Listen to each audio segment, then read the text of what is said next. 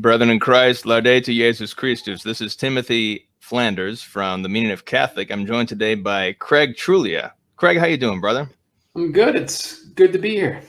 Excellent. Welcome to the show. So just to introduce everybody to Craig, Craig is a blogger at orthodoxchristiantheology.com. He has his own YouTube channel as well. He's also appeared on Reason and Theology and Sam Shamoun. He is a Phi Beta Kappa and Columbia University graduate. Craig's academic background is in both history and a critical approach to education, skills that he has applied both to his peer-reviewed research in the field of Neoplatonism and his independent research into the Scripture and the Fathers. I didn't actually know about your peer-reviewed research in Neoplatonism. Tell us about that.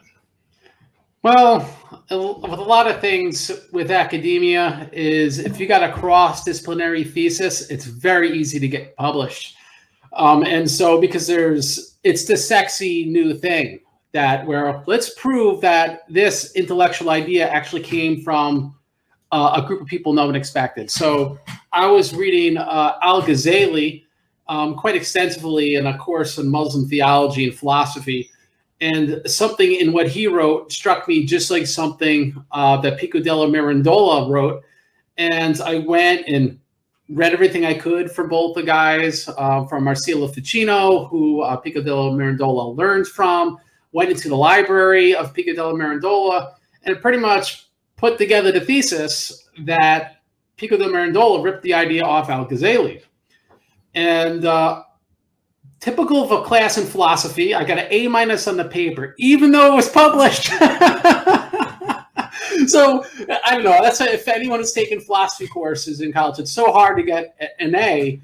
And you think when it comes to the social sciences, when you have something that is actually peer reviewed and it gets, you know, cited in books and stuff, that should be an A, but apparently not. There's this platonic form of a perfect thesis on Al-Ghazali and Pico della Mirandola that apparently exists in my professor's mind years back. But that being said, so whenever someone follows up on the thesis, I continue to be a peer reviewer for that. I was also a peer reviewer for 2 different academic journals before then as well. So it's so I'm not like super duper scholar. It's just on one little thing, but I'm the guy who invented it. So now I'm the go-to guy. Oh, nice. Okay. I didn't know Ghazali had anything to do with Neoplatonism, so that's intriguing to me. So anyway, so today's topic is Augustine and the Filioque controversy.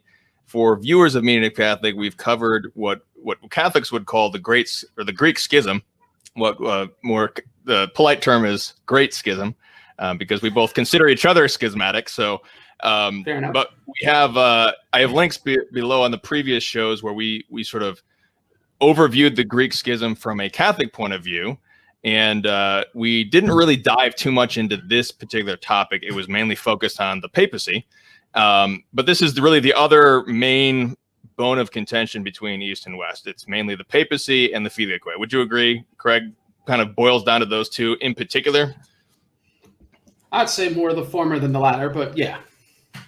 Okay. Yeah, I know that Seraphim Hamilton pointed out in the video that the papacy was not really a sticking point until later. The Filioque was really becoming very controversial very early. So, well, no, actually, I'd go the opposite way, but. Oh, okay. Okay. I want to take your momentum. Well, tell us about, Craig. Now, you wrote a series of articles that we have linked below as well on Augustine, the Filioque question mark. And so tell us about why you want to write that and what is your perspective on Augustine? Well, what really inspired me was a show that we did together a year ago on Reason and Theology on Augustine and the Filioque. And if you remember the show, almost nothing was from Augustine. And when I presented that topic, it was like I said during that show, I haven't looked a lot into this. And, you know, I'm going to be presenting someone else's research. And so that's what I did on the show at that point. And so after that point, I had a curiosity, and for the fact that it's free to read it on New Advent, I want to read on the Trinity and just piece together the logic of it myself and let the chips fall where they may. So my motivation wasn't to prove that Augustine was large O or small o orthodox when it comes to pneumatology, because the sad truth is, as you've pointed out, most Orthodox have already written him off anyway. I don't need to vindicate Augustine within the Orthodox worldview. It's kind of irrelevant. They've already wrote him off. And so what I started realizing was that what Augustine was teaching was Orthodox, and that makes my thesis, and it's not mine because Palamas predates me by centuries, but it makes someone making that point both an enemy to Roman Catholics and Orthodox alike, because they're so against this idea that Augustine could possibly be Orthodox. And so that's pretty much what motivated me. It was something I could read. I like to read things cover to cover, things that are large, things that are a challenge. And I read beyond on the Trinity. I read the Responses to Maximinus, specifically is even more important work in some respects, because Augustine wrote that after on the Trinity, and it's on the same subject. So it kind of distills some things without getting to those very long illustrations, which I think leads most people really not to be paying attention to the right things in that book. Okay, cool. How would you characterize for the viewers, especially those who are not familiar with what Eastern Orthodox say about Augustine, how would you characterize the Orthodox view of Augustine, both present, but you also made reference to Palamas and more historical views? How would you compare and contrast the present view with more historical views? All right, good question. I'm going to start historically. So obviously in the beginning, everyone thought Augustine was the bomb other than Augustine himself. Augustine had a much more humble view of himself. Right. And but it's very clear very soon after Augustine's death, his theology has taken on a world of its own. It just permeates, Leo the Great, for example, and his homilies and stuff that he was, and obviously there's Prosper of Aquitaine, right, who's also a saint. And, he's Augustine's chief defender in France. And then we have these sort of responses really to Augustine by St. John Cassian. So Augustine already was huge in his day, but Augustine himself had a much more humble view of himself because he was aware he was a Latin theologian. And doesn't mean this is right, because we should have faith that the Holy Spirit inspires people despite language and cultural backgrounds. Augustine's view was very typical of Latin theologians of their days, where they thought inertia and wisdom was really in the Greek language in the East, where the real heavy hitters were. And this comes out all the time in his writings. But be that as it may, it's interesting because I'm reading the minutes of Council Ephesus, and they didn't know Augustine was going to die so soon before the council. So he's actually a recipient of some of the letters from the council to go out to him. He could have actually been there. It would have been really cool if he was. But that being said, obviously he wasn't. But very soon afterwards, Augustine started becoming very important in the East, but not for the reasons we usually think about. And it had to do with condemning people after they're dead, which was an important thing in the Fifth Ecumenical Council. And so because Augustine talked about condemning people after they were dead, he was cited as a patristic authority. And to quote the Fifth Ecumenical Council, it endorses all the writings of Augustine, as well as Athanasius and several other fathers. They use the word all.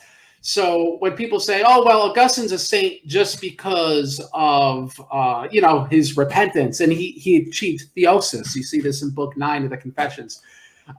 He's a very saintly man.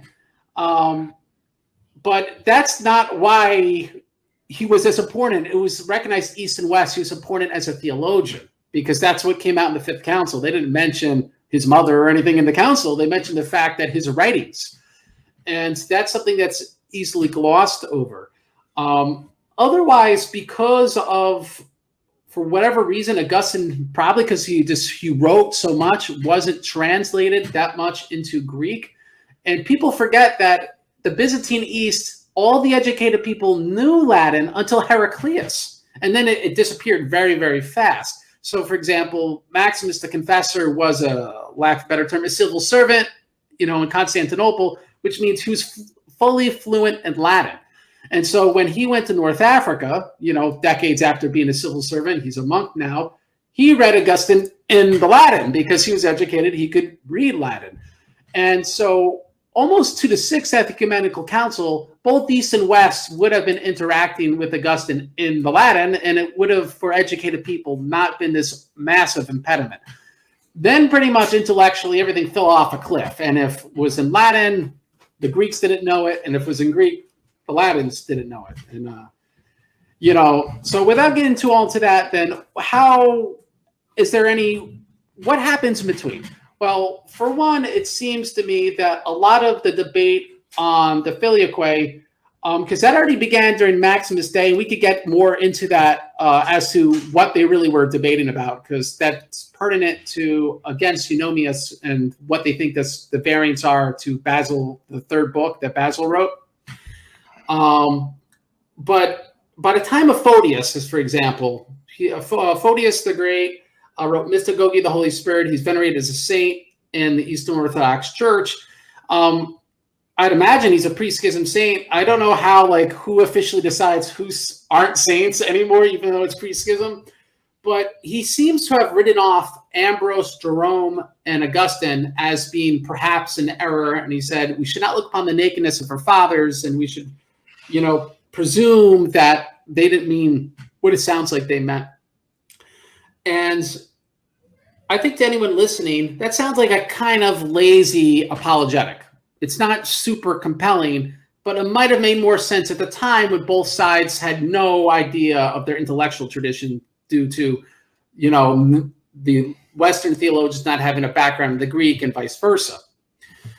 So that has kind of become the popular Orthodox mindset into the modern day. But before that, in the 13th century, Augustine was translated into Greek, as was later on, about 100 years later, Aquinas was. There was a fascination of Latin theology, just like there was a fascination with Greek theology and Greek philosophy in the original languages.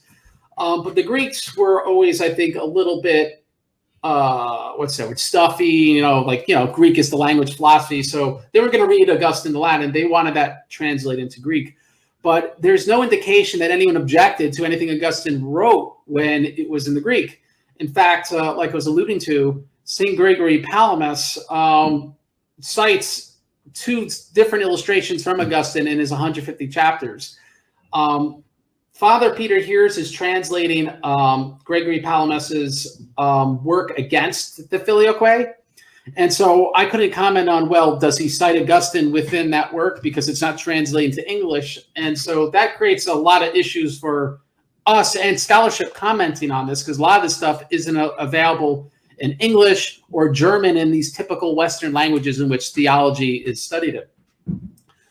So other than that that I would say relatively brief, like a couple centuries where Augustine would have been held in higher regard. Augustine is one of the saints, by the way, in the Council of Florence, which was an attempted reunion council, that was quoted the most on the Latin side, but the vast majority of saints by both sides that were quoted were Greek saints. And we could get into the reasons for that. But it shows that they understood that by quoting Augustine, it would have had some sort of authority to the Greek delegation, right? Unlike maybe quoting post-schism saints of the Roman Catholic communion or something like that. But now going to the modern day, it seems to have become kind of, I don't know, in vogue to just attribute everything wrong with Western theology to Augustine. And quite frankly, me saying this is going to get people to attack me. But you see even Orthodox documents into, I don't know, 16 to 1700s, quoting Augustine. The Council of Dositheus is obviously citing concepts from Augustine. Uses words like original sin. It's not a big deal. And it really only starts, I think, in the 1800s. And I think it starts with really people interacting with Western theology when they're in the West.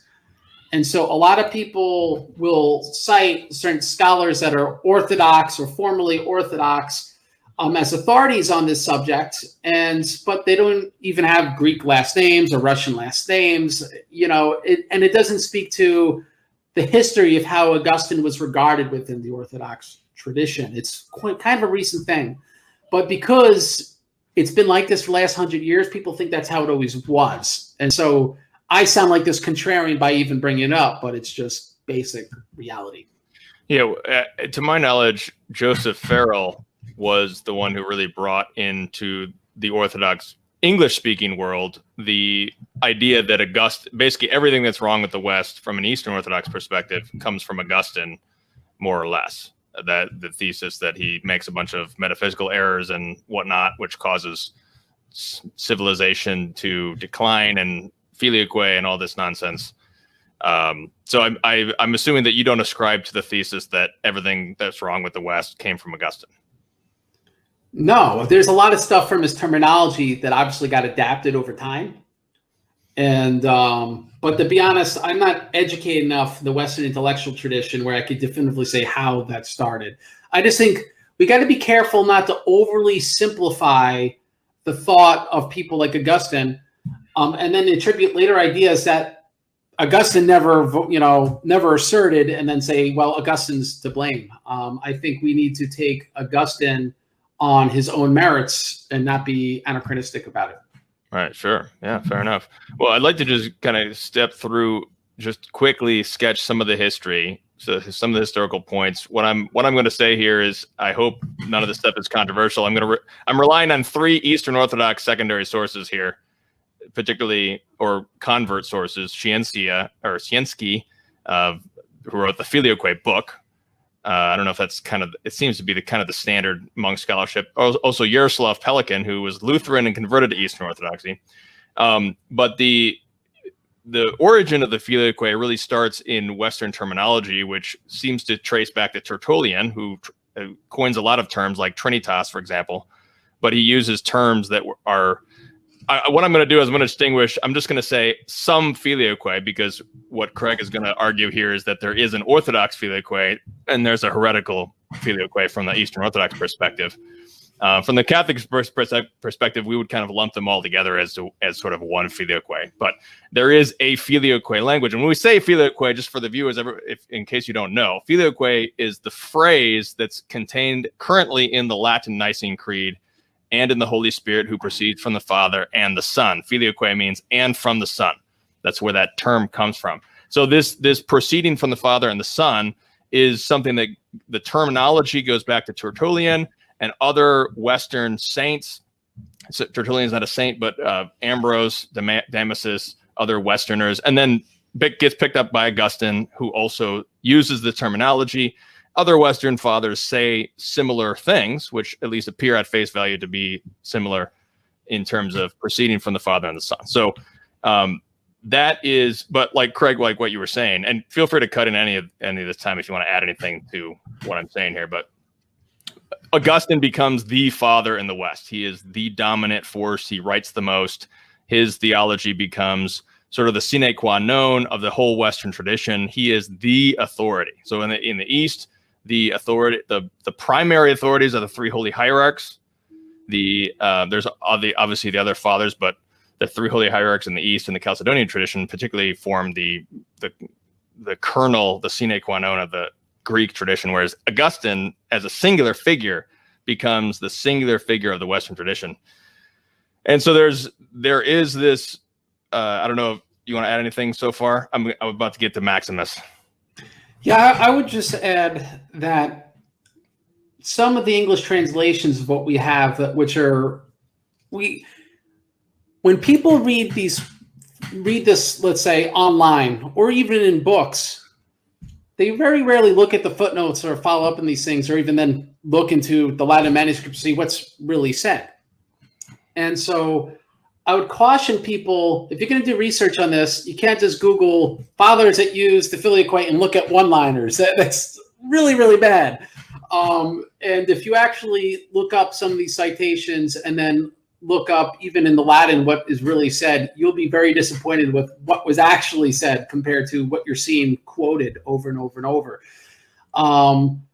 But the term Filioque, I would agree with you, is obviously found in the Latin. It's way before, the the anti-Arian creed in Spain from the Council of Toledo, right? Like that's what always gets attributed to, but the word itself predates that substantially, and obviously it's in Augustine. But for example, people think it's in Hilary Poitiers, but it's actually a faulty English translation. So we have to be careful. It's not as common as people think due to the fact that it's sometimes translated really badly. Okay, fair enough. Always want to check back with the primary sources, absolutely. And so in the West, the prime difference in terms of creeds is that there are 3 creeds in the West. The primary creed in the West is the Apostles' Creed, which actually doesn't have any mention of a procession of the Holy Spirit from the Father and Son. The other creed is attributed to Athanasius, called the Athanasius Creed, which does have the Filioque, and then the Nicene Creed, which, as Craig mentioned, is added by Saint Leander, allegedly, not always clear exactly in all the documents, but sometime around 589 at the Council of Toledo, as the Arian Visigoths are converting to the Catholic faith. And so there is this very pervasive liturgical tradition and patristic tradition, which does have some sort of terminology that at least has some similarities with the Filioque that later develops. So later in the 600s is when we have a pivotal moment where in the East there is the monothelitism heresy raging, and Maximus ends up defending the Pope, who issues a synodal letter which has some Filioque language in it. And so Maximus defends the Pope and says that this is a different terminology, which basically to sum up, Maximus essentially asserts that this is different terminology that means the same thing. And the central issue here, which we'll get into more when we talk about Craig's writing on Augustine, the central issue is that to the Greek mind, there is the terminology in the Nicene Creed is ekparevsis, which means to take origin out of, whereas the Latin terminology is procedere, which is much more general, means to just sort of happen in front of, and that other prepositions are added on, but it doesn't have the same originating connotation of an origin. And so what St. Maximus says, the key phrase for St. Maximus' letter in the 600s is, the Latins know that the Father is the only cause of the Holy Spirit. That's the key phrase. And this letter, in fact, is used by both sides to try to support their side on the Filioque. So it's not entirely clear, but it has been used by both sides. Both sides think it's clear on their side. But the only cause language is the key point there. Anything you want to add on that, Craig? I want to add maybe 2 things. One would be people forget the Pope was Greek. He's a Greek speaker. Maximus was Greek. People forget how many of these people were in fact Greeks that were in Italy at that time because they were under Byzantine occupation. So it's very easy to look into this and go, oh, well, you know, this is a spat between East and West. It actually was a spat between East and East, just that these guys were in Italy and weren't under the thumb of the emperors directly. It gave them somewhat of a buffer. So that's something that's worth pointing out. These are Greek theologians understanding the Western tradition and not having an issue with it. And I think that's something that people don't realize, you know, they don't look into that nearly enough. We're talking about Greeks versus Greeks at this stage still, not Greeks versus Latins, even though there's obviously a Latin tradition. The other thing I would add would probably be getting ahead of ourselves a little bit, would be both sides appropriated Maximus' letter, but because it originated really in pro-Filioquist Florigellium. It wasn't found, the letter to Marinus, which is the letter that Timothy is referring to, wasn't found in like, I don't know what the term is, but like these compendiums of fathers' works. Like after they died, they purposely write them all in like one volume because the idea was to prevent forgeries. So if you have a volume and there's 6 of them around, and then all of a sudden there's a new volume copy from an old volume and it's got something else the others don't have, that was an ancient way of or I guess Middle Ages is an ancient, but it was a ye old way to prevent forgeries. So there was issues with the letter Marinus in that it was not found within the standard compendiums of Maximus's work. But it's interesting that we're going to find that it was the Latin side that disowns Maximus on this point. Yes, it becomes controversial later on, which we'll get to. So the other key point, so basically the Western language is somewhat controversial for a brief moment with Maximus, but it kind of dies away. There's a little spat that happens between some monks but when the Franks go to the Holy Land. But it becomes really acute when the political rivalries begin to really show their face with the crowning of Charlemagne in 800 and later Photius within a few generations. And this is at a time when the Western Roman Empire is sort of resurrected in a new form. And there's an intense political rivalry between the Western Holy Roman Empire reborn and the Eastern Roman Empire still struggling against the Mohammedan oppression. And this is a time when an interesting thing happened. Pope Leo III tries to keep the peace by putting a bronze plate of the Nicene Creed without the Filioque in Rome. And yet he specifically tells tells Charlemagne and the Franks to stop reciting the Filioque, and yet he explicitly confirms this doctrine as orthodox. So he sort of is playing a double game that the popes were in the middle of for some time, since they were trying to work out their political loyalties between New Rome and the Carolingian Empire. So Leo III is an interesting figure in that regard. And in a few generations, we have Photius, which is where the political rivalries are getting more intense because they're fighting over Bulgarian territory, which was actually taken from the Pope earlier during the iconoclast controversy. And so Photius is the one who writes the first sustained attack against the Filioque as some sort of heresy from the East. And this is, as you mentioned, this is something that makes the idea of Augustine being much less respected. That's one origin of that. And it is the first big attack on the Filioque from the East in the context of these rivalries. So that's all of the first millennium I wanted to mention, and we can talk more about when the Filioque gets inserted, and it's also as well Thomas, Lyons, and Florence. But you want to add anything before we move on to? I'll just add that theology in the West was not in such a good state. The main deposit of where writings are kept and studies were done back then, though colleges did exist, that's kind of an anachronism, would have been in monasteries. And pretty much they kept getting ransacked by different Germans, Vikings, all this stuff. And so really, outside of Ireland and Rome itself, really, a lot of information was lost in the West. And the reason I bring it up is when you get into a recitation, the Creed in Nicaea 2, it says that the Spirit proceeds from the Father by the Son. And you would think this would not be a very controversial statement, and the Carolingian theologians were all up in a tiff because they saw this as a contradiction of the Filioque. And so I point this out because and the Pope at that time, I don't want to get the name wrong, I think it's Adrian I, was arguing against the Carolingian theologians.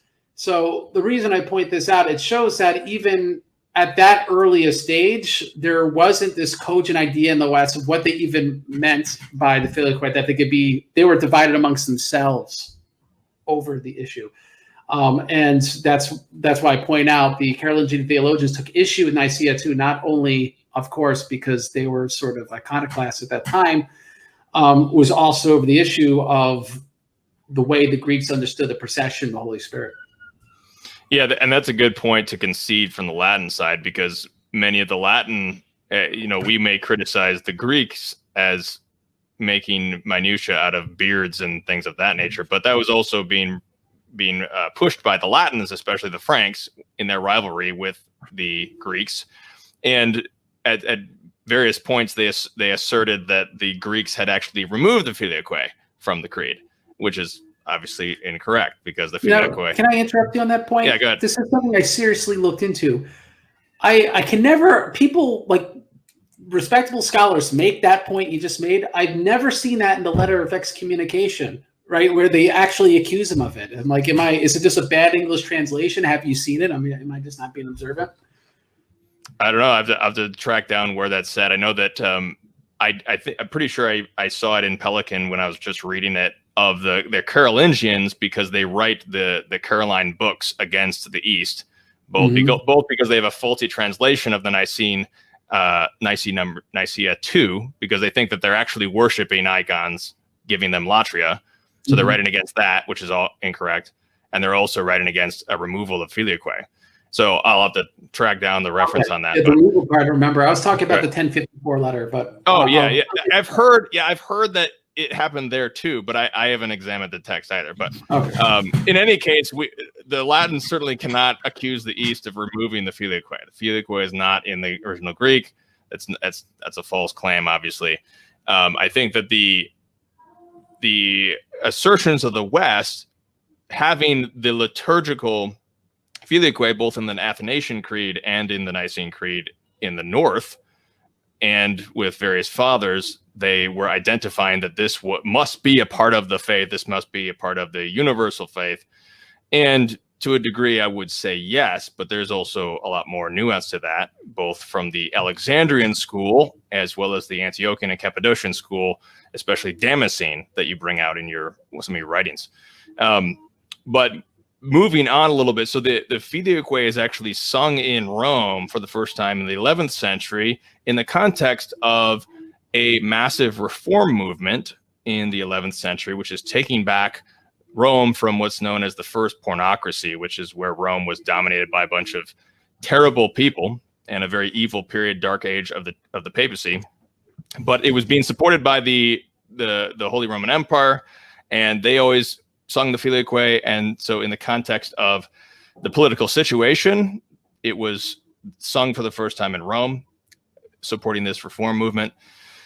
And then we have the Crusades, which we can't really get into all this stuff, but the end of the Crusades is the Council of Lyons, and then later, 200 years later, Florence. And we also have Thomas in that. So long story short, I just want to wrap this up and get more into your arguments, Craig. Essentially, Lyons and Florence confess the filioque and justify the Nicene Creed with the filioque as being in accord with the fathers, particularly Augustine.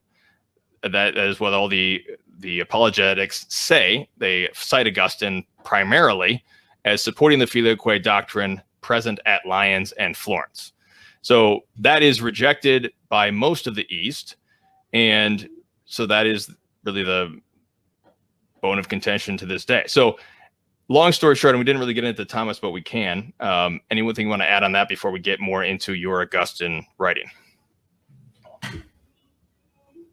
I want to say, we're going back to the first millennium, and I don't want to, let me just say something Father Price talks about if you actually read the footnotes. I'm not saying I'm going to endorse this conclusion, but it's something worth considering. When you read the minutes of the ecumenical councils, we all know that in Ephesus, they said adding anything to the Nicene Creed, is anathematized. Yet in Chalcedon, which is about 22 years later, they cite a creed, and it's this creed from Constantinople I with slight variation. And we find, when we just read 4th and 5th century documents, that both the Nicene Creed and the Creed from Constantinople I, they exist with minor variations all over the place. Now, I don't think there's an answer to why this occurred that I'm totally convinced by, but I'll tell you what Father Price's observation is. And his observation is that, yes, there's this canonical norm for a creed that can't be changed, but local tradition was allowed to prevail in these different cases. And so the reason I bring that up is when someone says, oh, well, the West introduced a terminology, let's just presume for a second it's Orthodox with a small o, right? It's an Orthodox terminology. They're using filioque in the correct way. That would have not been a violation of Ephesus, unless we're going to consider what everyone did in the 4th and 5th centuries, a violation of the fact that these creeds were canonized. They're made a rule in ecumenical councils. And so it really isn't until the 8th ecumenical council, which had been Constantinople IV, 879-880, where you get a very strict, specific, you can't mess with the Constantinopolitan Nicene Creed, right? Before that, it really was kind of up for grabs in some respects. So I only point that out because people, I don't think, appreciate the amount of diversity there was in the creeds. I mean, and how they were adapted for different locale. So I'm not going to say that means it was good that the Filioque is added. I even think someone who is Roman Catholic could see all the problems this caused that, you know, maybe wasn't worth changing the creed over. So I'm not making that argument, but I'm just saying as a general point, this idea that creeds never could be altered in any jot or you know, tittle or any different, you know, any word can't be altered. That really only became very clear by the Eighth Ecumenical Council. Before that, it wasn't so clear. Yeah, that's a good point. And I didn't know that from the Greek side. I know that there's 3 different interpolations in the Latin Nicene Creed, besides or including the Filioque, rather. But that's a really good point. There's on the Eastern Orthodox side, there is, on the one hand, there is the objection to unilaterally changing the creed without an ecumenical council before Lyons, and which has to do with the papacy on the one hand, and then there is the doctrine itself. And so we're kind of focusing on sort of more the doctrine itself tonight. But anything more you want to say on Lyons or Florence before we get into your thoughts, Craig? No, I just think it would have been interesting. Just like if Augustine had made it to Ephesus, that would have been real interesting. It would have been interesting if Aquinas lived to go to Lyon, but didn't work out. yeah. Thomas Aquinas famously carrying his God wanted to spare him from all the misattributions that he used in his Contra Aurores Graecorum. So yeah, Aquinas famously died on the way to Lyons, and Bonaventure was the one who took up the cause at the council with the Greeks at the time. So I want to touch briefly on how does one approach this controversy, because obviously from the Latin side, we assert that we have Augustine principally, and we also have these other Latin fathers. We also cite Cyril and Alexandrians in particular, with Filioque language to support the doctrine of Lyons and Florence. Whereas on the Eastern Orthodox side, either on the one hand, they dismiss Augustine and say, well, he was just erroneous, and Damascene and the Cappadocians are correct, and Photius is correct, Blacarne is correct against Lyon and Florence, and they cite their own fathers. And on the other hand, Craig takes a slightly different approach regarding Augustine. But Craig, how do you approach this controversy? This is something that many souls are pondering over, who are trying to, maybe Protestants who want to join the Apostolic Church. They don't know where to go. What are some principles that you use to confirm that you're in the right church? You could, well, to confirm you're in the right church, we'll get into the intellectual issue. That's a spiritual issue. You need to pray, you need to fast, you need to read your scriptures, you need to go to services. Everyone wants a silver bullet. Give me a book I could read, you know, give me an argument, give me a debate on YouTube, and I'll figure it all out. You need to get your heart right with God, and you need to do it the way God talks about. So it's by prayer and fasting. You need to be reading the scriptures. You need to be attending services. So now let's pretend you did all that. Let's put that aside for a moment. I wholeheartedly agree with that as the primary thing. Too much intellectualism, as Ecclesiastes says, too many books is the weariness of the flesh. So people more scholarly than both of us have been pondering over this and writing about it for centuries, and still hasn't worked out. So pray and fast. And that's why, for example, both of us, when you made the decision to be Roman Catholic, I made the decision to be Orthodox. We know more now than we knew then, but yet we still made a decision on what we would almost consider now insufficient information. And what it comes down to is we always make a decision on insufficient information. So we need to have some humility about that you could be wrong, or you could have everything correct at your disposal, but again, you have a fallen mind. You could misunderstand it. And I'm not saying you, I'm speaking generally, obviously. Yeah, I have a fall. So that being said, what should we do if we're trying to have the mindset of humility and of patience and of really imbibing in the Word of God? And if you're actually within the church, you're imbibing the sacraments, you're getting God's grace that way. I think we need to read the Fathers cover to cover, and I think that's what's lost in all of this. And we kind of take for granted that, oh, bishops and ecumenical councils, they did all that hard work. Well, not really, not all of them anyway, right? Like Aquinas would have done that, right? Or St. Mark of Ephesus would have done that, but doesn't mean they all did. Like, for example, with Leon and John Beccos had a very large florigelium, and in retrospect, it's like almost everything was just bad. And both sides had really bad florigeliums. I'm sure what Photius was reading from when he was dealing with the Filioque issue in the 9th century was really bad florigeliums. People really weren't actually reading the Fathers. And so probably the best place to start, because we can't solve all the spiritual stuff tonight, is if we got an issue, you can't just read a bunch of quotes, you know, in a row, or read a secondary source. You actually have to take the Father and do the work and read them cover to cover. And I advise praying to that saint so that, you know, they can pray to God to give you wisdom, you know? So you really need to imbibe in the saint to understand what the saint is teaching. Just having a sentence out of context is not going to do it. Yeah, and just for the viewers, a florigelium refers to basically a list of patristic citations which are attempting to prove a particular point, or petition, or a position rather. So that's what's referred to with that. So yeah, I like what you're saying. That's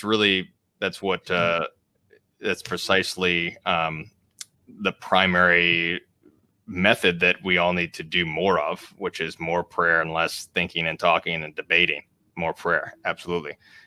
So assuming we've all done the prayer, we've all done the prayers and fasting, we're all focusing on that. Since we can't all pray together, we could try. So let's get into the issue. So I think, so I'm just going to say the reason that I linked my writing. I don't know how much your writing was a reaction to mine, Craig, but the first, only one article got me started. I haven't imbibed in anything. Yeah. Okay. Well, basically the issue that I saw with this, that when I was Eastern Orthodox myself, when I was not convinced that the Filioque was a heresy, because I was reading all of these Latin fathers that confessed the Filioque. And when I compared the doctrines of Leon and Florence, and I compared Augustine and looked at the fathers, I could not find a way to say that they were of a different substance. And the idea that the basic principle that I accepted as a principle of knowledge was that the consensus of the fathers and the saints is the truth. And when a bunch of saints are saying a given thing, then I tend to trust it as more enlightened and an authority. And so I could not really bring myself to accuse, as it appeared that Photius was doing. Photius seemed to be accusing Augustine, Ambrose, Jerome as being sort of lesser fathers, less enlightened, and obviously conceding whatever human limitations any saint is dealing with. I was not prepared to sort of denigrate the Latin fathers from my perspective. And only the Roman Church, I found, from my view, was willing to put all the fathers sort of on an equal playing field, both East and West, Latin and Greek. But from my view, I believed that the sort of the Eastern mindset was sort of excluding the Latin fathers, as Photius appears to be doing when he excludes the Filioque. And I think that Maximus takes the proper approach, which is saying that these are different ways of saying the same thing. When you really look into the language and what they're saying, they are different ways of saying the same thing. And we have he makes reference to the unanimous documentary evidence of the Latin fathers besides Cyril of Alexandria. And I've looked at those texts and I agree with Maximus. I think that is the doctrine of Lyons and Florence. Now, I know you also agree with Maximus in a different way, obviously, but that's my perspective. That's really what convinced me, or I guess failed to convince me, that the Filioque was a heresy. And that's one of the aspects of my own conversion to Rome. So that's how I approached it. And Craig, what do you think? What are some of the principles that you approached it from that point of view? Well, for my conversion to orthodoxy, the filioque was really not a deciding factor whatsoever. I won't get the whole story why it shows orthodoxy, but it seems to me really whoever the church is going to have the right teaching on the topic. You know what I mean? So it's about finding what the church is, and that's an intellectually lazy way of doing it. But now, you know, a few years removed, the more I've studied this topic, the more, in my opinion, humble opinion, the Orthodox view of pneumatology is absolutely correct and irrefutable. And I think if you understand the point that they're driving at, this sort of later scholastic speculations about, you know, orders of priority within the Trinity and whatnot, kind of become, they're speculating about stuff sort of divorced from the tradition of the fathers. And that's why I don't think it's coincidental. That doesn't mean they weren't well-meaning. I think no one would accuse Aquinas, for example, of not being well-meaning. But, you know, so much of what he based his argumentation upon was forgeries, like you referred to. And Aquinas himself was even a little suspicious that he was dealing with forgeries, but you went ahead anyway. You know, I was going to let him stop him.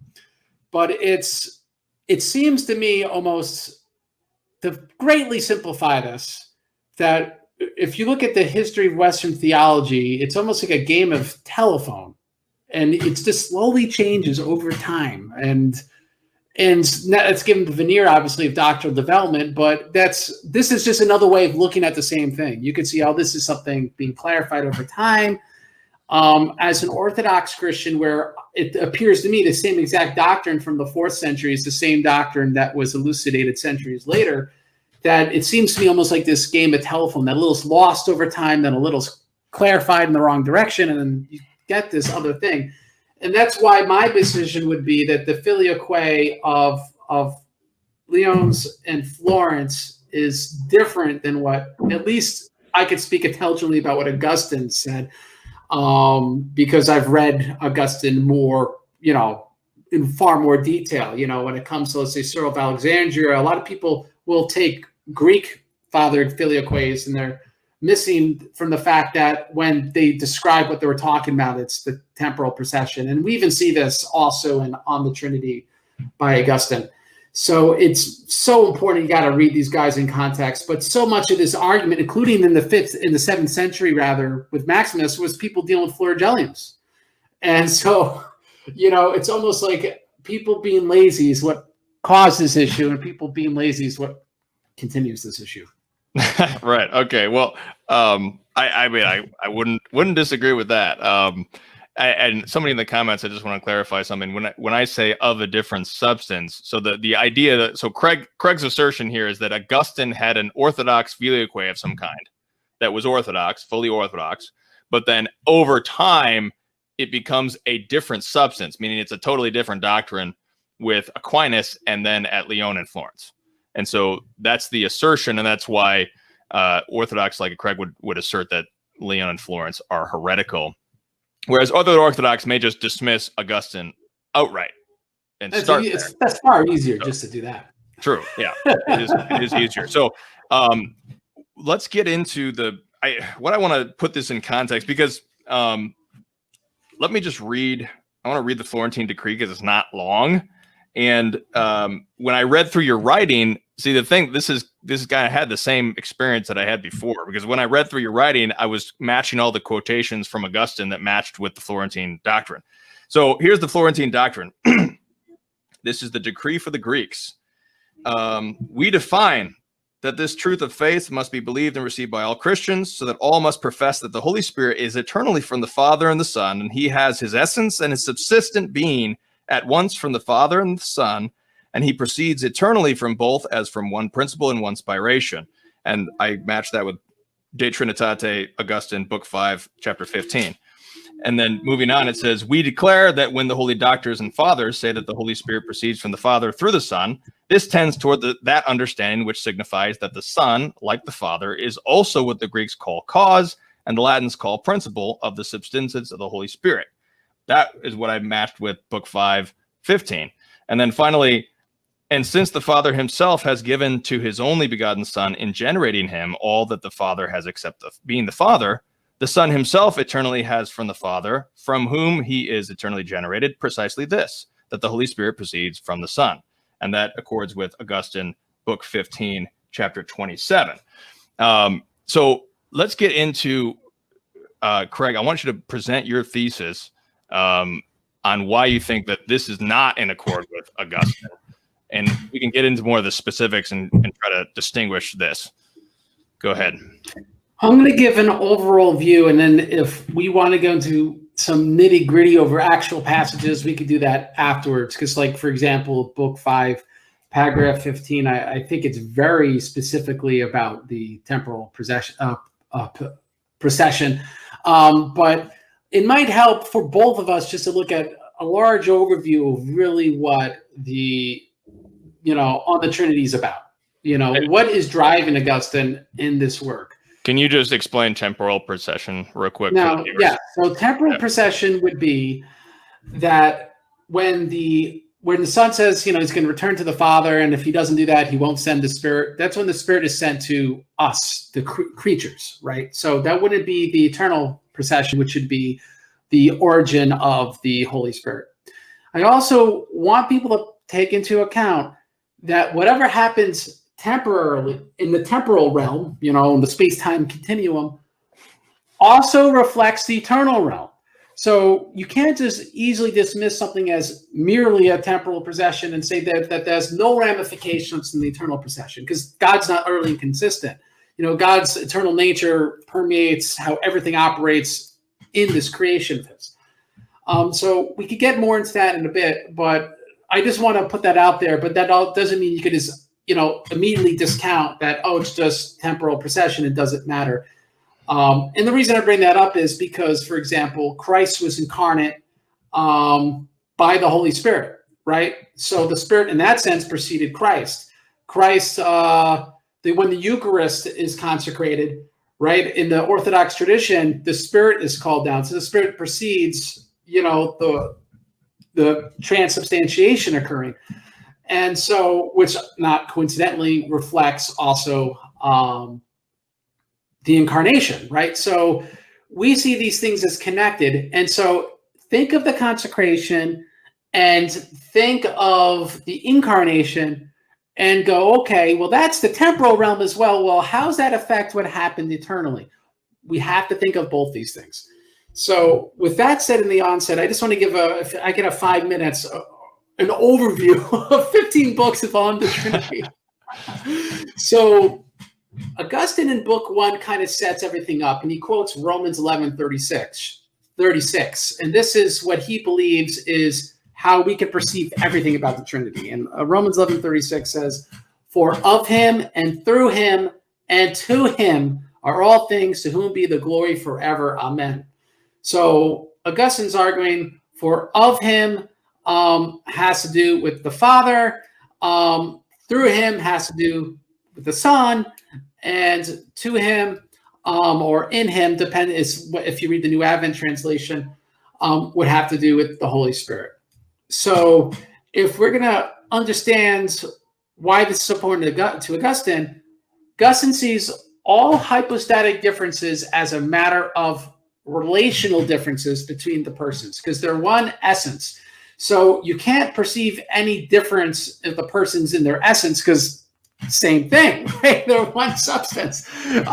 So hypostatic differences or personal differences, so the difference between the persons of the Trinity has to be perceived relationally. That's the only thing that is different between them, is that they relate to one another differently, and then you can perceive that they're different people. So again, hypostases.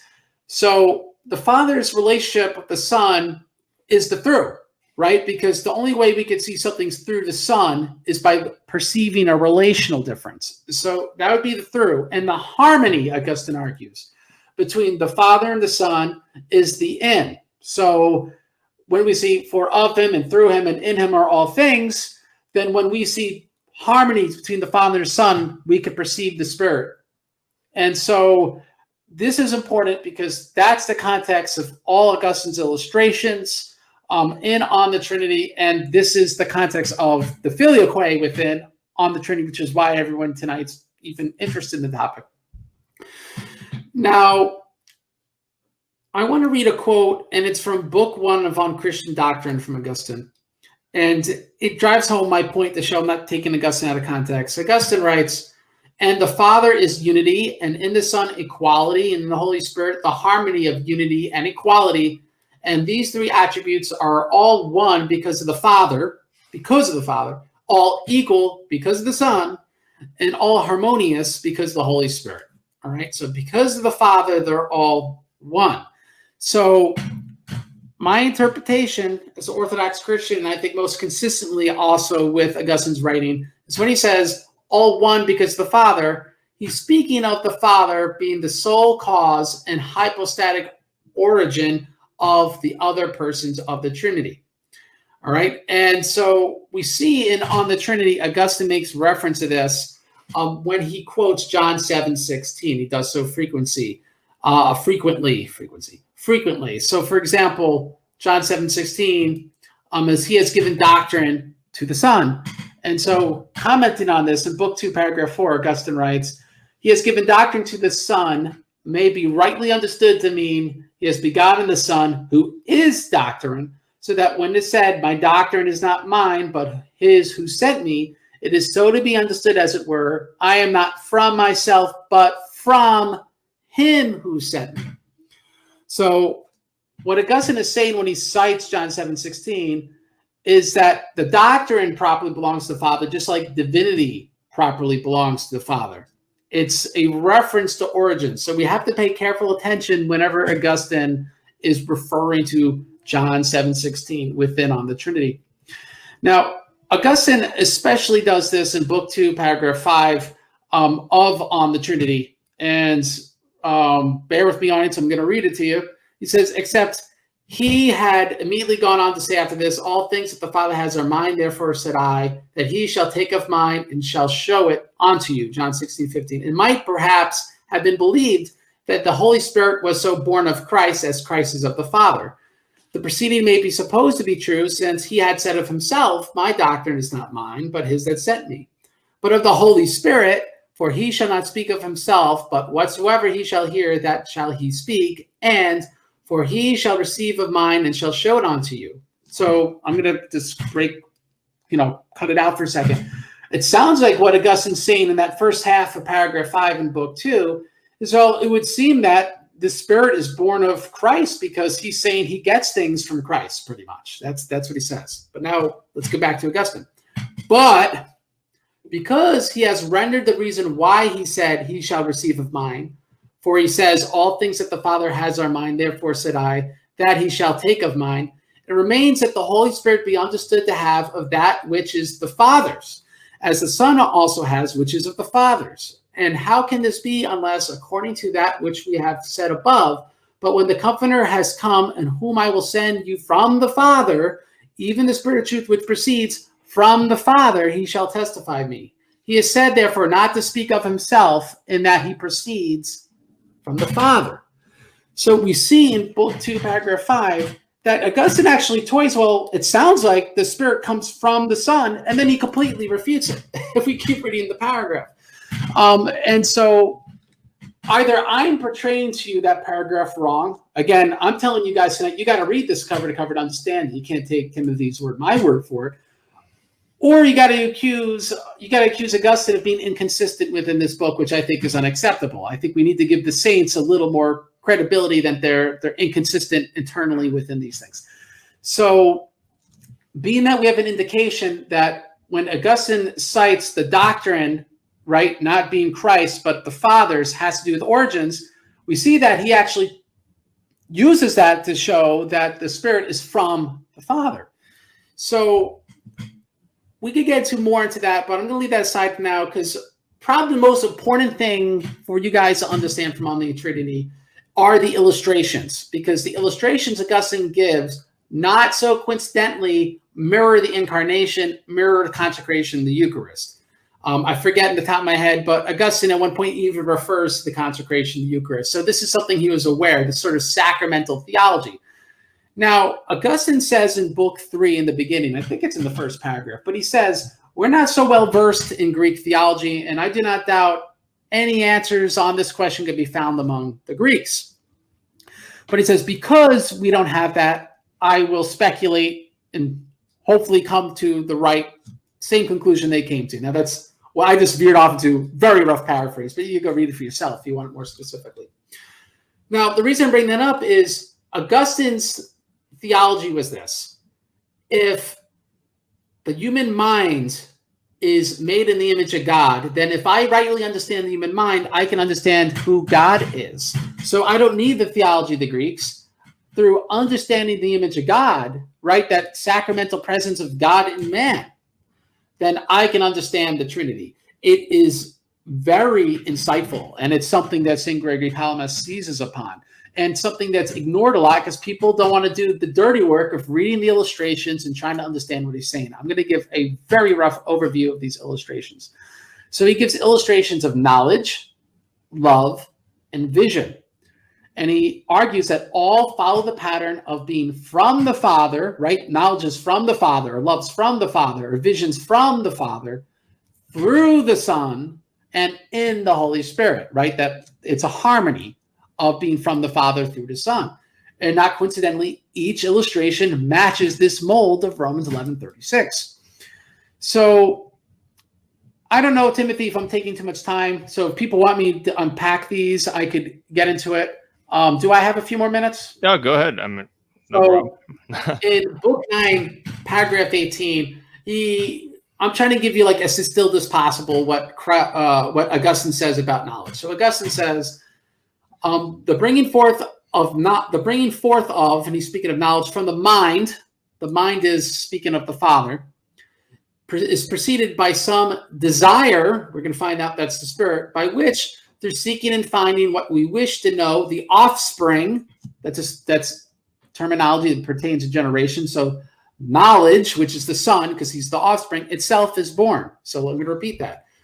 The bringing forth from the mind, the Father, is preceded by some desire, which is the Spirit, by which through seeking and finding what we wish to know, the offspring, knowledge, which is the Son, itself is born. Right? It's the same thing as consecration, same thing as incarnation.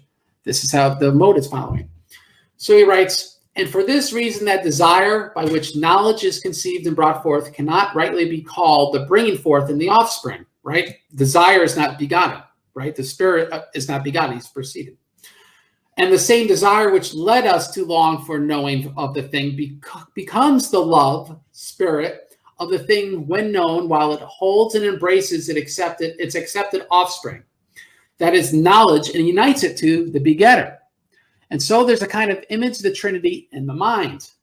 So if we know Damascene, he says that the Spirit proceeds from the Father and rests in the Son. So look at Augustine's language, where he says, the same desire which led us to long for knowing, right? The mind wants to know something of the thing, becomes the love of the thing when known, while it holds and embraces its accepted offspring, right? So hold and embraces is like rest in the Son. It's the same exact idea that Damascenes talk about.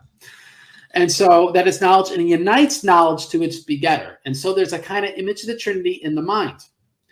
So in summary, knowledge is from the Father through actually knowing, which is the Logos, right? Logos is word, it has to do with knowledge. And in that desire to know, which is the Holy Spirit. The Spirit proceeds from the Father alone in that illustration, right? And rests in the Son in order to hypostatically exist. This is what Augustine means when he says the Spirit proceeds from the Father and the Son as a single principle. Because Augustine uses that language of principle. He's speaking of that one event. But when we unpack the event, the cause is the Father. So now let's talk about love. It's not a song, actually. Let's talk about love, but not the song. So Augustine in Book 15, paragraph 6 says, the Trinity, to wit, one that loves, and that is loved, and love. So the Trinity, according to Augustine, is a lover, the beloved, and love from the lover to the beloved.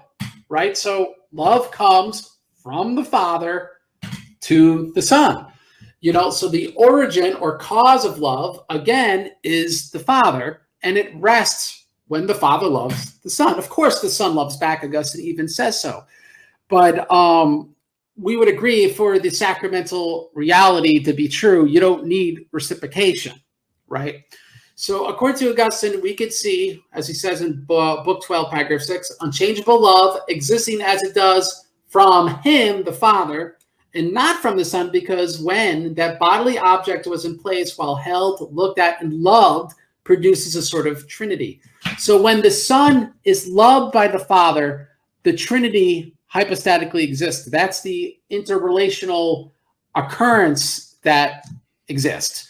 So if you rightly understand love, as St. Gregory Palamas did, as Augustine is using the actual illustration and on the Trinity, it doesn't jive with the idea that the Son is a co-cause with the Father, which is something we must accept if we take Florence and Lyon seriously, because they use the word cause, and in fact the Greek word cause is used in Florence. Now let's talk about vision. So vision has the mind or soul, because Augustine uses both words interchangeably, which of course makes it confusing to the interpreter.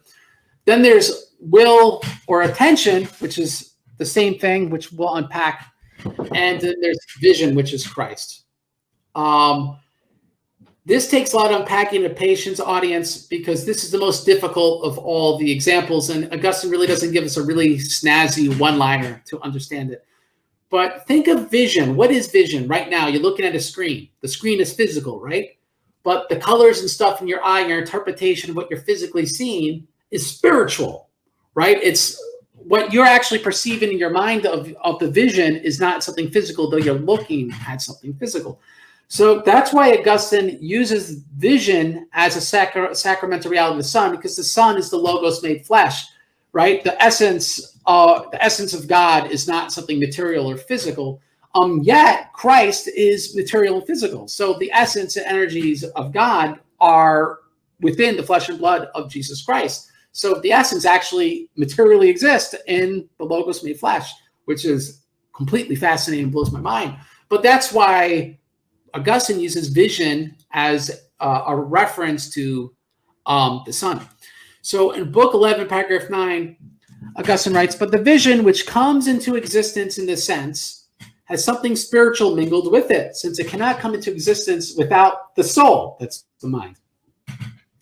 But is not wholly spiritual, since that which is formed is a sense of the body.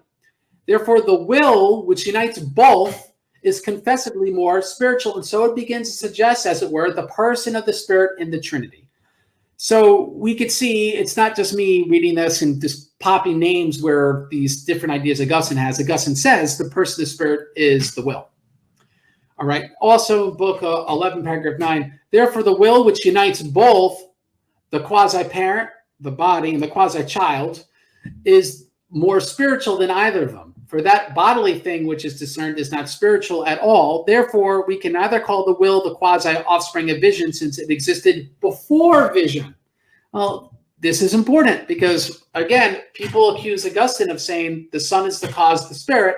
Here we have Augustine speaking within his illustration that the will per se is not the offspring of vision because it preceded vision, which makes sense because, again, that exists in the incarnation. That exists in the consecration of the Eucharist. It's the same sacramental reality that Augustine's talking about. So also in Book 11, paragraph 5, Augustine speaks of this, that the will of the mind, remember, will, we disagreed, is the spirit. The will of the mind, which applies the sense, the sensible thing, is of the soul alone because it is the will. Now, if we accept the premise that the soul is the same thing as the mind, we just had a statement from Augustine that the Spirit is of the Father alone. Paragraph 2 of the same book. This attention of the mind, which keeps the sense in that thing which we see and connects them both, right? The harmony between what is seen and the mind, not only differs from the visible thing in nature in that one is mind and the other body, but also from the sense and the vision itself, since the attention is the act of the mind alone. Right? The desire to see something, the will to see something.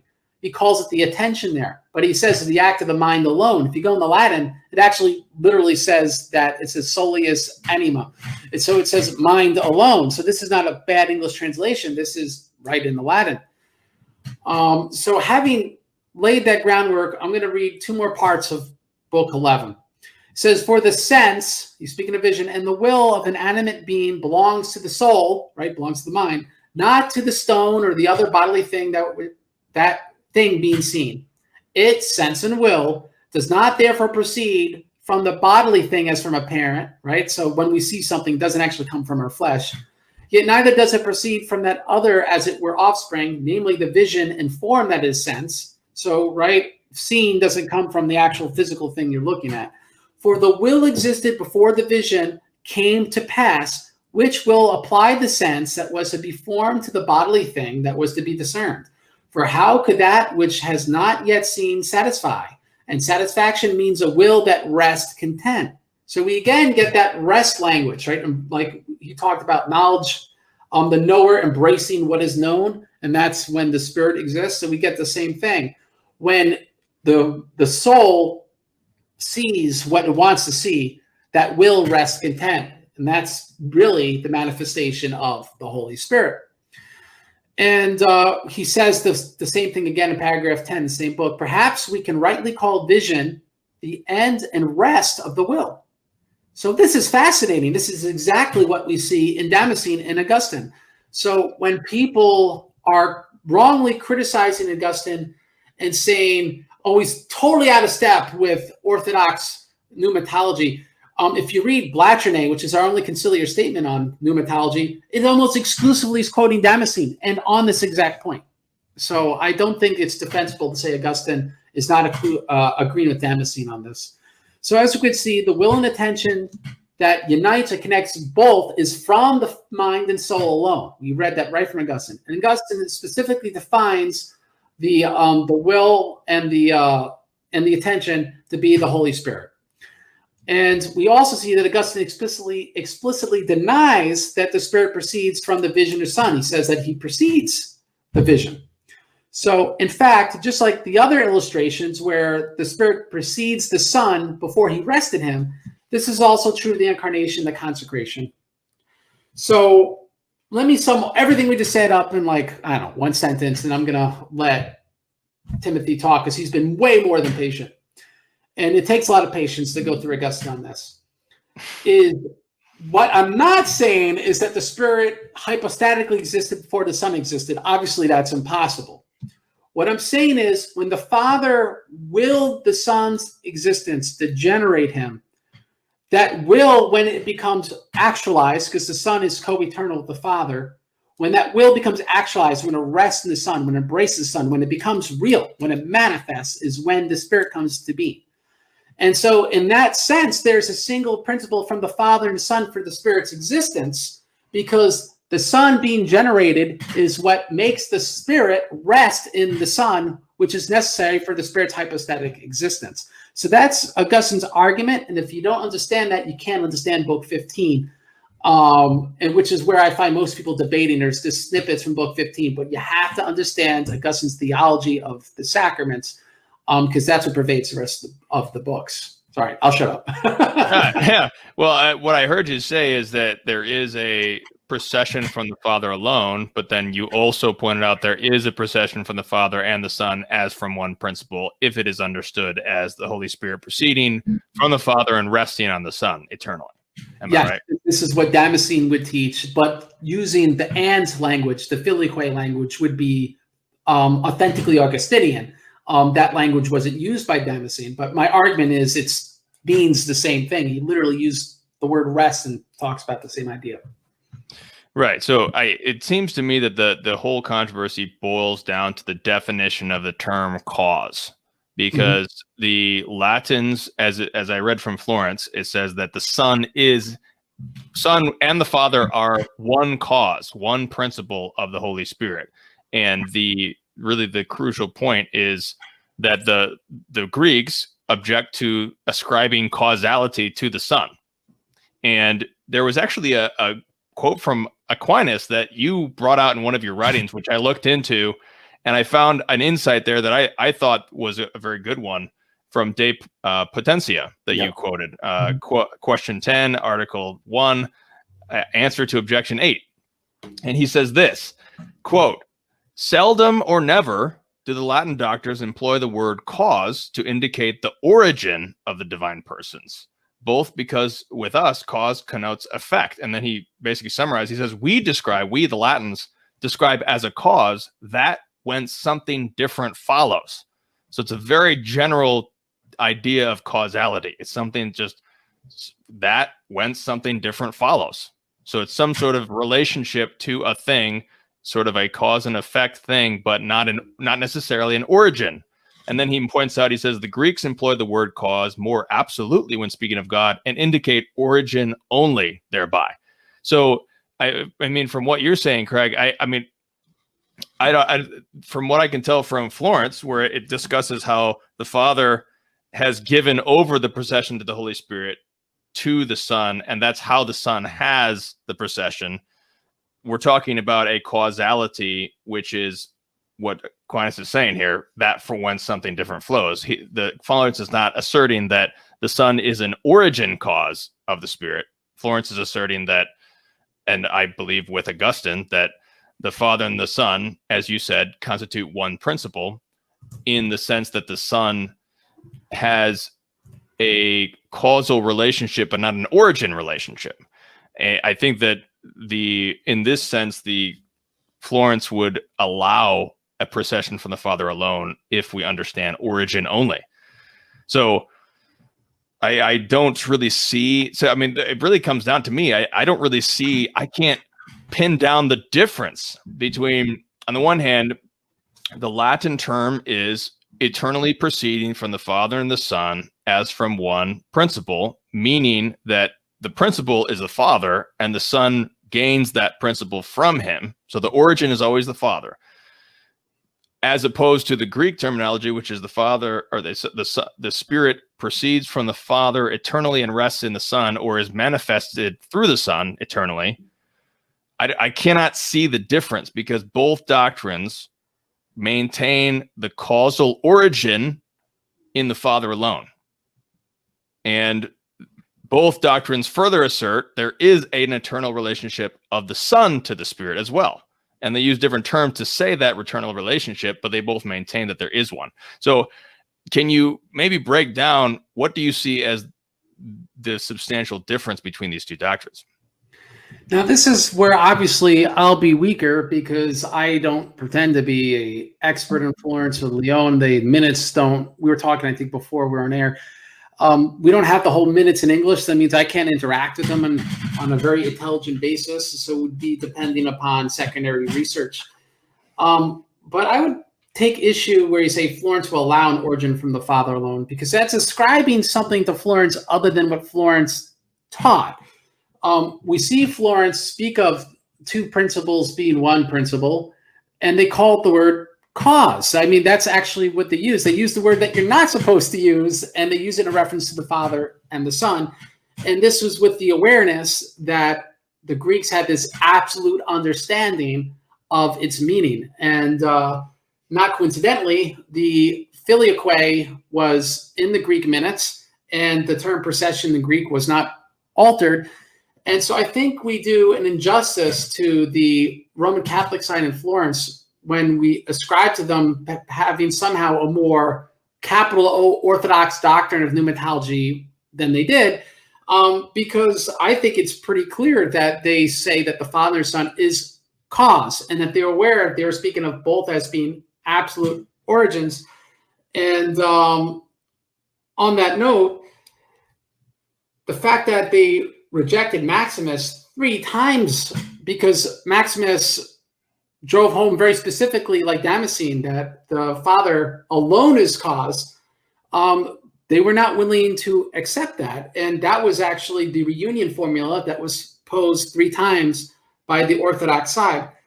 So I just find it, you know, in a future reunion council, if Roman Catholics want to take that approach to what they see in Florence, well, it might be very hard to, because the Greek word cause being used the way it is within Florence, but it's not wrong for Roman Catholics to have a correct understanding of Filioque. I just don't think you could really seriously pose that during Florence they seriously believed that. And I think that's why when I go into Aquinas, and Aquinas himself, this is like when people say, oh, when you say two principles aren't one principle, you know, you're putting words in their mouth, but that's actually words from Aquinas' mouth. You know, Aquinas actually uses those words. And so when in Florence it says principle means cause, and then they say Father and Son are cause of the Spirit, it kind of contradicts what I think you're getting at, Timothy. Maybe I'm wrong. Maybe I'm just really ignorant, but that's what it really sounds like to me. Well, I mean, the Council of Lyons, which they're making reference to, explicitly condemns those who rashly dare to assert that the Holy Spirit proceeds from the Father and the Son from two principles, not from one. And the origin in the Father is from the end of the decree that I mentioned when they reference Book 15, Chapter 27 of Augustine, when they say, since the Father himself has given to his only begotten Son in generating him all that the Father has, except being the Father, the Son himself eternally has from the Father, from whom he is eternally generated, precisely this, that the Holy Spirit proceeds from the Son. That right there accords to me precisely with what you assert as the slam dunk. When you quote it in your writing, you say, this is Book 429. What I just read from Florence, compare that to what Augustine says. He says, the Father is the beginning, principium, of the whole divinity, or if it is better so expressed, deity. He, therefore, who proceeds from the Father and from the Son is referred back to him from whom the Son was born. I see that as according the same substance of what I just read from Florence. The Father is the origin, because the origin of the procession of the Spirit comes from the Father. The Son does not get the originating or the causal relationship from himself. If he did, there would be two causes. No, I think you're adding something there, though. You're adding something that Augustine doesn't say. You're saying, well, and Augustine says something to this effect elsewhere, but not pertaining to the point in Book 4, paragraph, I think 29, maybe 28, I don't know. I think it's 29. But when the Father is the beginning or the principium of all divinity, right? Compare that to what it says in Florence, where it says the Holy Spirit, and this is in the succession, is eternally from the Father and the Son and has his essence and his subsistent being, which means his hypostatic origin. That's what subsistence pertains to. From the Father together with the Son, and proceeds from both eternally as from one principle and a single spiration. And I'm just going to skip a few words. This bears a sense that thereby also the Son should be signified, according to the Greeks, indeed, as cause, and according to the Latins, as principle of the subsistence of the Holy Spirit, just like the Father. And so I see that as a contradiction, actually, what Augustine says, because he says that the cause of divinity is the Father, not the Son. If you read Book 4, again, I think it's paragraph 29, he actually denies that the Spirit is, he says he's of the Son, but not from the Son. And it's precisely for that reason. Well, I mean, I would just answer with saying, quoting from taking together with what he says in Book 4, he says the Father is the principium of the whole divinity. Granted, he's the origin of the whole divinity. But he also says in the next book, Book 5, Chapter 13, he says the Father and the Son are a principium of the Holy Spirit, not two principia. And that's exactly the phraseology used in Florence. And you're aware of the context, though, within Book 5 is on the temporal procession. That's why in paragraph 15 he says they're one principle relatively. And we go, well, we don't think of what the term relatively means. It's speaking of pertaining to, and he says relatively to the creature. So it's explicitly about the temporal procession, because it's about the Spirit proceeding to us in creation. So I don't deny that the temporal procession is going to have ramifications and reflection in the eternal realm, but in the same sense, we cannot deny, like with the incarnation or consecration, the same as the shoes on the other foot, the Spirit proceeding the Son in that sense. And so I think when we're looking at that, we have to connect that to Augustine's illustrations, which would be the fact that they're both a single principle is because you need a Father and a Son for a Spirit to rest in the Son, right? But it's not because the Son is origin. And as we already agreed, and Aquinas was well aware, for example, so the Latin theologians weren't unaware of this, they knew that the Greek word cause pertained to origins. And so by using that word within Florence and then equating that the word principle, to me, without just saying Florence was wrong, I don't think there's any reproachment using that council. Yeah, I mean, I would just say when you were talking about the temporal procession and the creature, he's making reference to the fact, he's comparing the fact that the Father, the Son, and the Holy Ghost are one Lord, one principle relative to creation, as a comparison to the fact that the Father and the Son are also one principle of the Holy Spirit. He's saying that two persons can be one principle, or more than one person can be principle. But regarding the eternal procession, that's when we go to Book 15, where he explicitly says that there is the eternal procession from both. Book 15, chapter 27, paragraph 47. As the Father has in himself that the Holy Spirit should proceed from him, so has he given to the Son that the same Holy Spirit should proceed from him and be both apart from time, and that the Holy Spirit is so said to proceed from the Father, as that it to be understood that his proceeding also from the Son is a property derived by the Son from the Father. There's the origin. And just as the generation from the Father without any changeableness of nature gives to the Son essence without beginning of time, so procession from both without any changeableness of nature give to the Holy Spirit essence without beginning of time. So you want to have any earlier in the same paragraph, though, Origin says, and the Origin, Augustine. It's getting talking too much about origins. This past my bedtime. We'll wrap up. Augustine says, we do find times that the will proceeds from the human mind first, in order that may be sought, which, when found, may be called offspring, which offspring, being already brought forth or born, that will is made perfect, resting in this end. Right? So what you're trying to get at is what I already just said. It's Damascene's pneumatology is what Augustine's explaining using Western, really authentically Augustinian language. He invented it.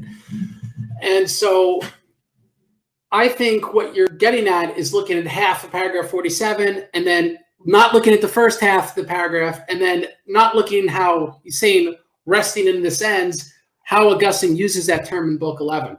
So that's why we can't look at these passages divorced from the illustrations that Augustine gives, because he's referring to them as he drives home these points summarizing in Book 15. In fact, the last paragraph, I think it's 49, if I remember right, in Book 15, he refers one last time to his illustrations, and then paragraph 50 is just him praying that he hope he didn't screw anything up, which is typical of Augustine's books, like he does the same in the Confessions. So that's why, like, I had to do this presentation with the illustrations, because my point to you would be is he's not saying that the Father and Son are hypostatic causes of the Spirit, because that'd be contradicting the illustrations he gives, and that's precisely what he's referring to earlier in that paragraph. Okay. So I'm just going to take questions. We're going to wrap up pretty soon here. Please specify who you'd like to direct the question to as well. We have one question for Craig. Joseph says, do you think, Craig, you are downplaying how the Orthodox, besides Mark of Ephesus, all accepted Florence? Obviously, there's Eastern Catholics. Yeah, there's Eastern Catholics who do accept Florence, obviously, but they do exist. But go ahead. That's a phenomenal question. I don't think I'm downplaying it for a few reasons. One, the Bishop of Constantinople died, and the official legate to the Bishop of Alexandria was Mark of Ephesus. You already have half the pentarchy not conceding to the council. So even if once they have a new Bishop of Constantinople, he signs it to the council, you have also the Council of Jerusalem in 1443, where Alexandria and Jerusalem officially, and Antioch all denied the council and disowned what the legates did. Obviously, Alexandria didn't disown Mark Ephesus, but you get the point. So we wouldn't hold the other councils to that sort of standard. It's sort of like this mythology of Florence. It's somewhat inaccurate. I would have to respectfully disagree with Joe Heschmeyer, and I credit Joe Heschmeyer with my salvation in part, because he's part of the reason I'm in the Orthodox Church. So I'm not saying that to beat up on him. And that includes you, that includes Matthew, Paul, and Tony, and a lot of guys that were on Shameless Popery. But that being said, we have to look at the fact that if not all the bishops signed on to it, the legates that did sign on to it were disowned. And lastly, there's also the issue that a lot of these guys were starved into submission. You need the consent of the will can't occur under duress. Otherwise, we'd have issues with Pope Liberius, where even Athanasius gave him a pass because he was tortured into signing the Arianized Creed. So I'm not going to say, oh, look, Pope Liberius was a heretic because Athanasius didn't consider him a heretic. He was tortured into doing it. So no, we can't look at what someone did under torture, duress, and not even all of them really signed on to it as, there being actual consent. Right. That's there's an article on my website called Scholarly Consensus on Florence, and essentially the debate about Florence goes back and forth as to how much it was under the duress, how much it was not. My video, Greek Schism Part 3 with an Eastern Catholic, we talk about the Catholic perspective on Florence. But I want to get to further questions. Emil says, doesn't Florence explicitly say that the Holy Spirit derives his essence from the Father and the Son? Yes, that's the quote that I read. Lord have mercy. How can you both say that the Orthodox position on Saint Augustine is negative when three of the most important Orthodox writers in the 20th century considered him saint or blessed? Rose, Popovich, and Sisiov. What do you say to that, Craig? I think only one of them is canonized, but I agree with your sentiment. The problem is what's popularly considered Orthodox, right? Like, I have several books from Father Daniel Zazoyev. He's a martyr. I believe he will be canonized sooner rather than later.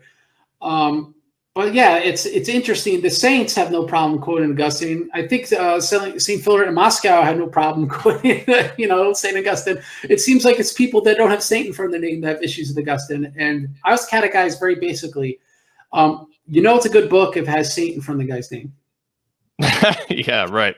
I tend to agree. Augustine was fundamental in my own conversion, reading his Confessions. There's really no book like Confessions, I think. It's hard to... To be honest, my conversion is strictly because of that book as well. Yeah. All right. There we go. Great.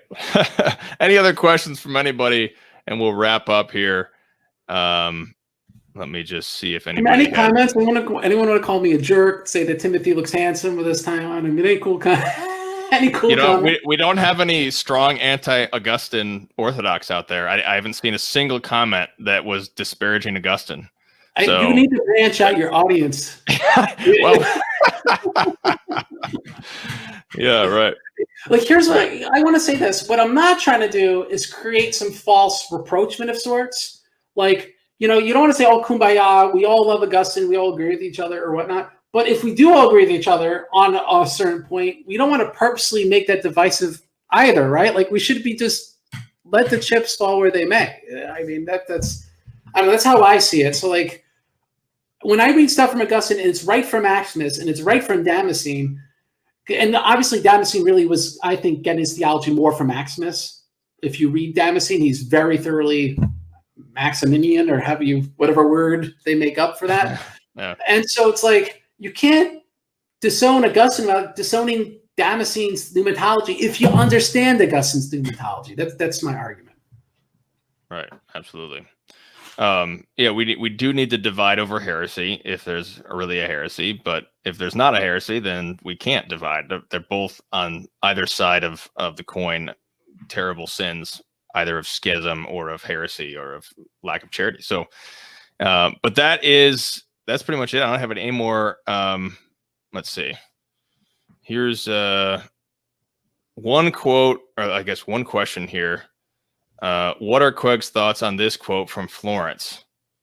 And here's the quote from Florence. The Latins asserted that they say the Holy Spirit proceeds from the Father and the Son, not with the intention of excluding the Father from being the source of principle of all deity. Elijah, where is that quote from? Are you quoting the Acta? Because that's not in my. I'm just quoting from Denziger here. I don't see that in here. I'm not sure where you got that. So if you could maybe clarify where you got that. But Craig, what do you think of that in the meantime?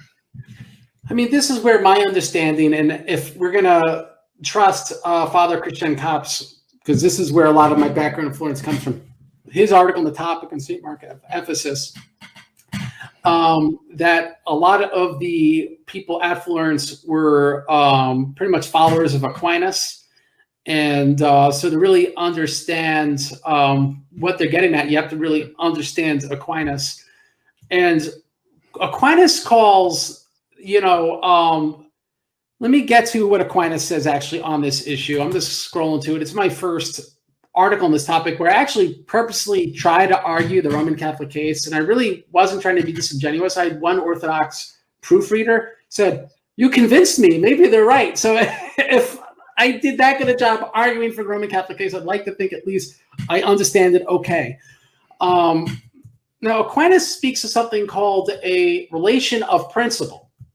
And what is a relation of principle? Because look at Florence, look at Lyon.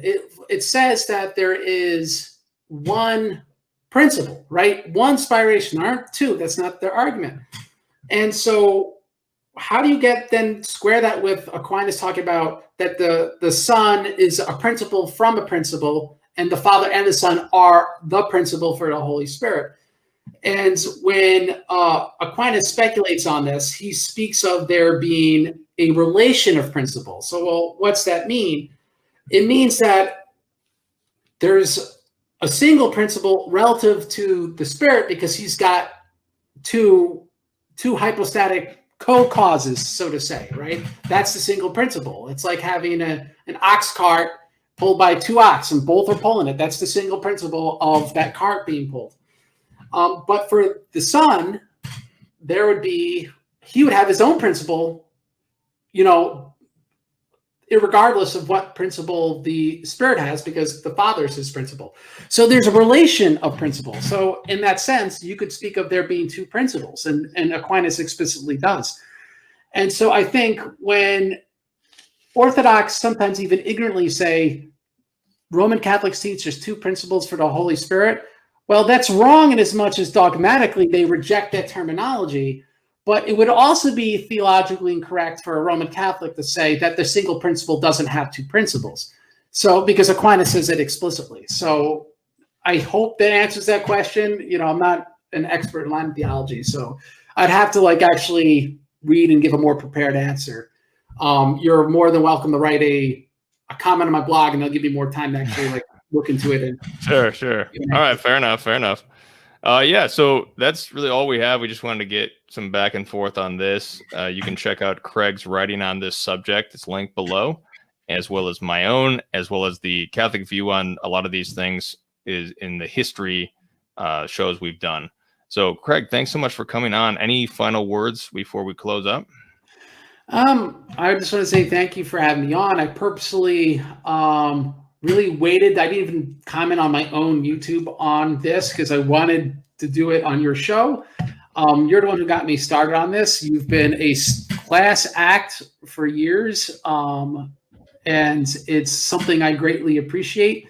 And I appreciate disagreeing with someone who's a class act. It's a lot more of a pleasure to do than someone who's a jerk. Well, we both were converted by the confession, so that's why we enjoy talking about this. So thanks a lot, Craig. Thanks for all the comments. You can comment below, or you can go to Craig's site and comment if you want to talk with Craig. So for now, God bless everybody. Have a good night. Have a good one. Adios.